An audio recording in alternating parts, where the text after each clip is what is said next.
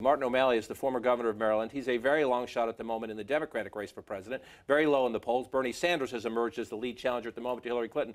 Out at the Netroots Progressive Conference in Phoenix this week, listen to Martin O'Malley and listen to the reaction when he's talking about, do Black lives matter?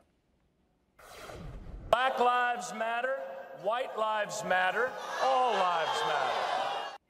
You could hear the protests and the boos when he said white lives matter, all lives matter. When he added that to it, he got the reaction. Very quickly, he went on to an African-American online radio show to say, sorry. I meant no disrespect. That was a mistake on my part, and I meant no disrespect.